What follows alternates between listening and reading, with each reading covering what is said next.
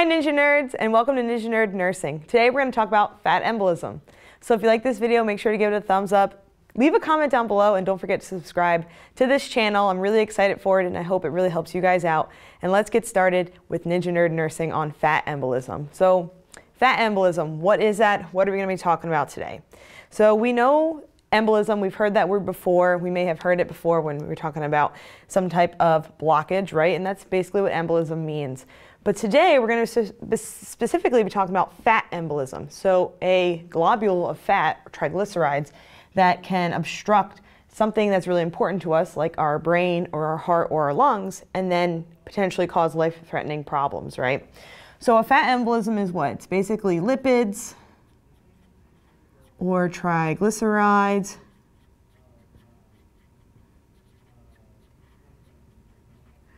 that cause some sort of occlusion, right? That's the easiest way to describe it, is there's some type of occlusion that is occurring from some sort of fat, right? And it can be life-threatening, so we want to think about what could cause life-threatening issues, right? We have a blockage to our brain that could be causing an issue, a blockage to our heart, or a blockage to our lungs. Those are the three that we're going to keep hitting on when we talk about fat embolism. So if it's life-threatening, it's an occlusion, but how does this occur? How does fat all of a sudden go from where it's supposed to be to where it shouldn't be? So let's back it up a little bit and talk about some of the risk factors and what's going on within our body. So in our body, we have lots of long bones, right? We have to think back to anatomy and physiology and think about what are those long bones. So if you start rattling them off in your head right now, you can think about, we got the tibia, we got the fibula, right? And we got our femur. We got humerus, radius, ulna. And don't forget all of our phalanges. Some of the other bones we have is our metatarsals,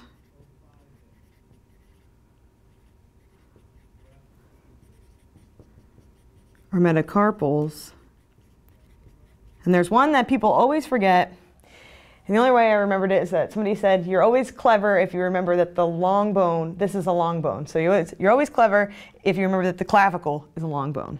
So you want to put in your clavicle, right? So any of these long bones, basically, that sustain some type of fracture, right, or multiple fractures, this is one of our risk factors. So let's talk that one more time through. We have a risk factor for a fat embolism. That is going to be a fracture of a long bone. What are our long bones? All the ones that we just talked about right there. But there's some other risk factors as well. It's not just the long bones. There can also be if there's a break in our pelvis, right? Or multiple fractures. So we have a broken pelvis and a broken femur and tibia, right? Or we have a broken humerus with a broken radius and ulna, right? We're just lopping off lots of long bones, or we have a pelvic break as well. We also want to look into something that people consider a lot doing, if they have the money for, is liposuction. Liposuction is suctioning fat, right? And if we are suctioning fat out and we are nicking those nearby vessels and a little bit of those lipids or triglycerides or fat globules get into circulation, that can also cause a risk for a fat embolism. Also a parenteral infusion of lipids if they're not put in properly, and also a secondary, a non-traumatic, something that wouldn't be traumatic but something within the body, it would be sickle cell crisis. Someone who's in sickle cell crisis can also have this. So we're talking about what the risk factors are, and you're thinking, I still don't really get it. Like, how does the fat get in there? How does it just go from where it shouldn't be to where it should be to where it shouldn't be? So let's review a little more of anatomy and physiology about our long bones. So remember, in our long bones, we have this opening in them, and that's our medullary cavity, right? And in there, we have our bone marrow. Well, what happens is within these fractures, right, we get a fracture, we get some type of break within the bone, and it disrupts this cavity where our bone marrow is. So now, all of a sudden, these globules that are within here can enter into these small little vessels that are within our bones. They take that little bit, and it starts to travel, right? And as it travels there can be some adhesion or aggregation of these fat globules into an area. And when they start to accumulate in some type of area, ones like I've mentioned time and time again, our brain, our lungs, our heart, they start to cause some symptoms and cause some other issues within our body. So the simple version of it is that within our body, within our long bones, we have this cavity that holds our bone marrow. We get a break, it breaks off some of those fat globules. Fat globules go into our systemic circulation and they go to an area where they eventually occlude. Now, sometimes it's so minute that we don't even notice that this happens if there's orthopedic surgeries or anything like that, where the body will just take care of it on its own and it doesn't cause any issues. But on that rare time where it goes through and goes all the way to the body and then starts causing all of these signs and symptoms that this patient starts to manifest with, we call that fat embolism syndrome. So that is one problem that we can have with the pathophysiology. The other thing is that we can have our platelet adhesion here. So we have a fat globule, and our fat globule starts to get all these platelets that adhere on the outside. Because of that adhesion, so we're going to put platelet adhesion. Right, what's that mean? It's taking all the platelets that we have within our body, and now they're going to adhere to this fat globule. And you're going to start thinking, okay, so if their platelets are going to this fat globule, our platelet number is going to go down. If our platelet number is going down, what does that cause in our body? What is the medical term for that? Do you remember what it is? Let's use blue because the blue looks better on the board. That's thrombocytopenia, right? And that's a problem, right? Now we don't have the ready amount of platelets for us to be able to clot, so now we're going to have an issue down the line with something else. And the last is going to be in the realm of our non-traumatic, so somebody who has some type of response, non-traumatic to anything that's been broken or surgery, but they have something else, underlying conditions that are going on. And what happens is stresses out our body, and our body starts to have an increase in our cytokine levels, right? So our C-reactive protein, our CRP, right, that level's going to go up. Because of that, we're going to have agglutination. And you're like, I used to remember what that word means, agglutination. So we have this clumping of all of our there we go, microns. And what is the issue with that? When we have that agglutination of the chylomicrons, we have that clumping, now we don't have those things ready available. Because of that, this is going to allow fat emboli to form. All right. So we've talked about the pathophysiology, about how a fat embolism can occur and why is that occurring and how does it come to be a fat embolism that causes fat embolism syndrome. Now we're going to go and talk about the signs and symptoms as to somebody who is developing fat embolism syndrome, because there is a triad of symptoms that we're going to be looking for and how we discuss and diagnose this patient with a fat embolism or fat embolism syndrome. So let's go talk about that now. All right, now we have a patient that we think has fat embolism syndrome. How are we going to recognize that? What are some of the clinical manifestations or things that we also call signs and symptoms that would make us think, I think this patient has fat embolism syndrome? So looking at the signs and symptoms here, they're going to be changes in a bunch of different categories or changes in a bunch of different systems. But I want you guys to think it back to the anatomy and physiology of what are the things that we want to keep perfusing no matter what. They're really, really important stuff. And that's going to be our airway or our respiratory, our neurological, or our cardiac. So that's why I picked these three colors here. Kind of helps us with everything. So the first signs and symptoms are going to be a change in respiratory. All right, so we're going to start thinking, what are some signs and symptoms that we would be like, I think this patient is having something going on respiratory-wise. So what is a change in the respiratory that we would think, all right, I'm going to start looking into this more. Well, the first thing is going to be hypoxia, right? Maybe they're showing a drop in their O2 stat, and we're thinking, that's not good. Or maybe they're just, looking a little rough, like maybe their respiratory rate has increased, so they're looking tachypnic. So they got tachypnea. Maybe they're having some dyspnea. They're having some problem breathing, right? So these three things we're going to think, okay, I think something's going on with this patient Now I want to assess this further. What is one way we can assess them further as nurses? We can auscultate, right? And when we listen to their lungs, maybe we're hearing diminished sounds, or maybe we're hearing crackles, but something that is just different, right? Maybe there's even little wheezes, we don't know. So we're going to go into other things because we're nurses. We don't just stop at one assessment. We're going to keep continuing on. We're going to say, okay, so now I think this patient is having some type of issue with their neuro, right? So neurological.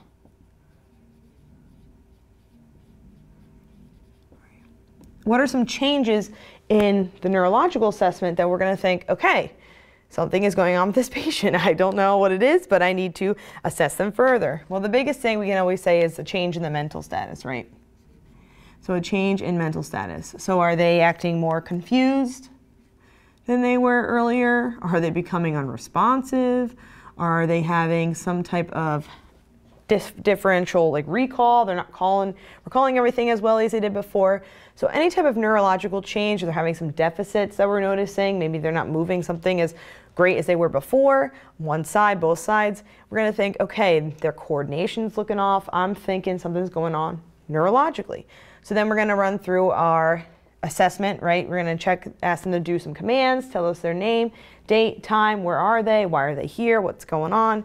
And I always like to ask my patients things that you normally would ask them. What do you want for lunch? You know, so to see if we could see if they're responding to us with an appropriate response. Then we're going to go into our signs and symptoms of our cardiac, right?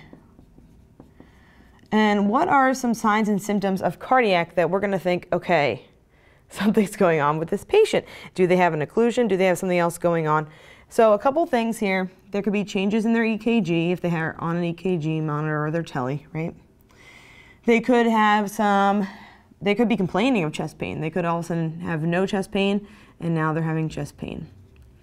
But one of the signs and symptoms, or the triad of things for fat embolism, is a petechial rash, all right? So they break out in this rash, all right? And because of this rash, they are now going to have head to toe, chest, face, neck rash. And you're going to think, okay, something's going on.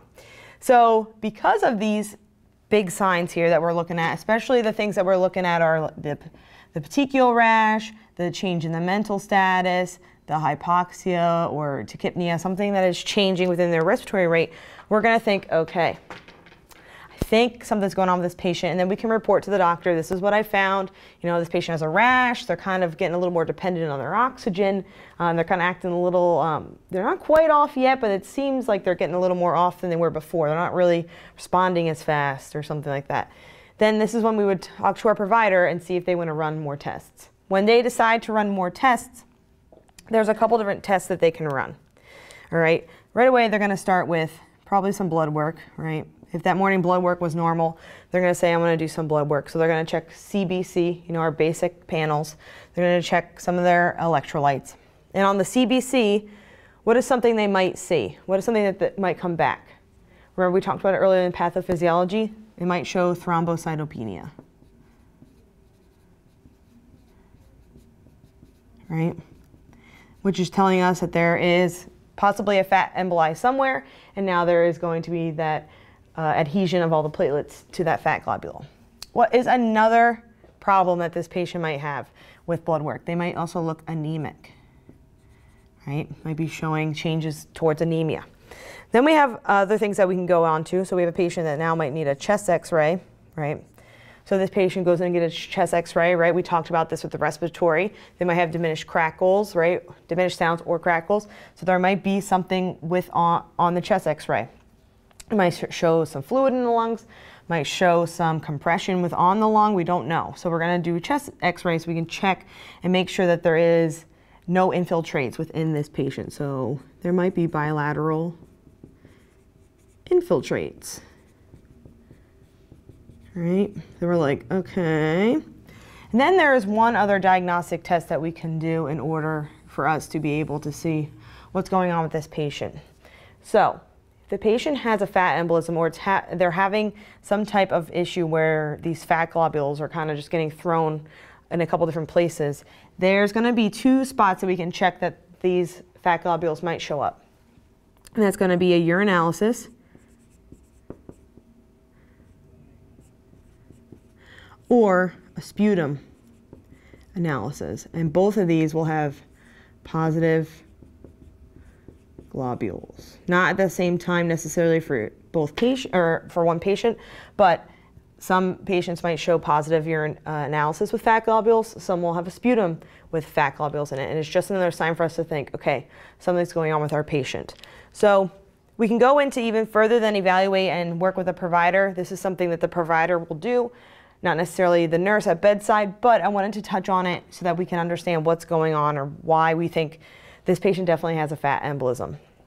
So right here we have GERD's criteria. So with the GERD's criteria, this criteria, depending on the facility that you work at and what the provider likes to use, they might use GERD's. With GERD's criteria, we're looking for a patient that either has one major, let me back that up for a second, one major and 4 minor. Okay, so in this criteria, they're going to have 1 major and 4 minor. So if patient's looking hypoxic, right, and then you go in and you're seeing that they all of a sudden started with a fever, their heart's racing really fast, they're having troubles urinating, and then we also found that there was fat globules in that sputum, this patient would meet the criteria for a possible fat embolism. All right, so when we're looking at this, it's really simple. It's just something that you can think, oh, what was the criteria? What did the doc use in order to say, yeah, they definitely have a fat embolism? The other one is Schonfeld's. Schonfeld's is just a point system. So if you're somebody who likes point systems, he has, or they have all of these symptoms here, and they have a point. So there's 5, 4, 3, 1, 1, 1, 1. And the criteria is if a patient scores greater than 5, then they would be meeting the criteria for fat embolism. So what we're looking at here is if they have petechial rash and they have tachypnea, then we're thinking, okay, this patient probably has a fat embolism. But there's many different criteria that we need to look at along with each patient because it's a case by case. So now we're at the point of, okay, our patient, I think, has a fat embolism, I'm pretty sure, or they do officially get diagnosed with a fat embolism, and we start treating them. Let's talk about how we're going to treat this patient in order to take care of them and make sure that this life-threatening doesn't get any worse and we can only get them back and get them feeling better. So let's talk about how we're going to treat this patient. Now we have a patient that we believe has or does have a fat embolism. How are we going to take care of them? So I broke it down into the 4 different categories that we can look into, but we always want to think of our patient as a whole. We're going to be caring for the whole patient and not just what's going on with them. But to break it down for us to understand and to keep learning, we're going to focus in on these 4 individual areas. So the first is going to be respiratory. So we talked about some of the signs and symptoms, right? So the way we can make sure that we're keeping our patient healthy and getting them better instead of worse is to, one, we're going to be listening, right? So we're going to listen to lung sounds, or we're going to auscultate, right? Maybe every shift, depends. We're also going to assess their O2 status, right? And what that means is this patient doing good on the current form of oxygen we're supplying with them? Do they need more? Do they need less? We're also going to start thinking about how we can check them out. So we might be doing some type of O2 plus ambulation. When they are cleared to do that, we're going to be possibly, when it's time, having respiratory come in and teaching them how to do incentive spirometers if they're able to do it. But with respiratory, we are hopefully keeping the status and the patient comfortable, right? We don't want them getting too short of breath. We don't want them getting too reliant on oxygen, but we want to keep them definitely comfortable, because when we talked about before, a patient who is possibly anemic and also having some respiratory issues with this fat embolism, they could not be perfusing as greatly as they should. So we want to make sure that we're keeping an eye on their perfusion, right? That O2 status is really, really important. And some signs that respiratory isn't doing good could manifest in neuro, right? So we're not perfusing oxygen to places that we need to. Now we're going to have some neurological changes. So what are we looking at here? With the neurological, we're going to keep doing our assessment, right? So we're going to be doing our neuro checks.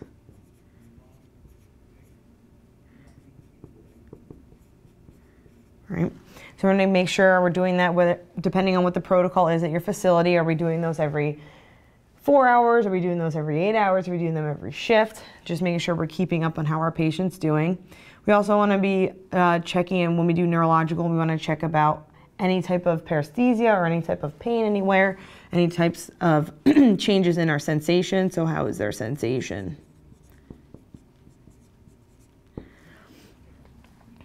And then we want to go into our cardiac, right? So we're going to have that petechial rash that hopefully eventually clears up. But we also want to make sure that they are on telemetry. All right, is this patient on telemetry? We want to make sure we keep an eye on their chest pain if they do have an emboli there, right within the lung that could manifest as chest pain. Is it chest pain from the emboli, or is this new chest pain, something else going on? We want to make sure we're keeping an eye on that as well. And then we also want to start thinking about how they are doing with that ambulation, right? If we're going to eventually get our patient up with ambulation, we're going to start moving them around. This is where these three kind of come into play, right? The patient's going to be ambulating, they're going to have an increase in oxygen demand. Are they going to be able to move? Are they having some type of ataxia within their neurological? And then are they having some tachycardia when they get up as well? So these are all things that we're going to be keeping an eye on when we're assessing our patient. Along with all of that, we're going to have a patient that possibly had a broken bone or a broken pelvis.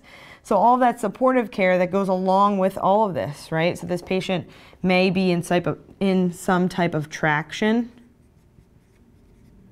They might need a pain regimen. Since they're on some type of pain medication, right?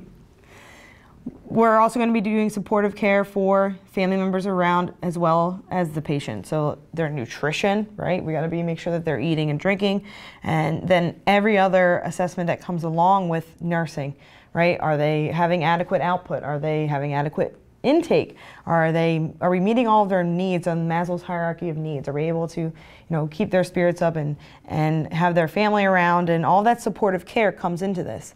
We also want to think about pain medication if somebody's having a non-traumatic type of reaction and getting a fat embolism. So what was the cause of that? Can we help with that supportive care as well? And if you look at all of this as a whole, it really creates that perfect picture of a patient that could possibly have developed a fat embolism and then also have a complete care plan right in front of you, right? This patient comes in because they broke 3 bones. Because they broke those 3 bones, they started to have a fat embolism, which then caused them to have some type of respiratory issue. That respiratory issue then caused some type of tachycardia, and then all of this together is causing a deficit in neuro. And when you look at this patient as a whole and you start caring for them, you could be giving them pain medication that's all of a sudden making them maybe a little more forgetful, especially if somebody who's older. So you're going to have pain medication, now they're acting funny. Or are they acting funny because it's a neuro change, or are they acting funny because they're on the pain medications? And that's why being a nurse is so important, being at the bedside so frequently, seeing that patient and really getting to know them more than just knowing them, but knowing their cues and seeing what's going on with their neuro checks. All of that's really going to make you a better nurse. So I'm hoping that this treatment and this video makes you understand that it's not just one thing we're looking at. This patient who's older and is having all these issues and it's getting pain meds, then you're going to start thinking, well, then maybe now they need a stool softener because now they're on all these opiates, and it's just going to keep trickling down as you really want to look at this patient as a whole and not just one thing. They just have a fat embolism, because that's not what we're treating. We're not just treating the fat embolism. We're treating everything that's going on with that patient at that time. And it's forever and always changing. So I hope this video made sense. I hope you learned something. And as always, until next time.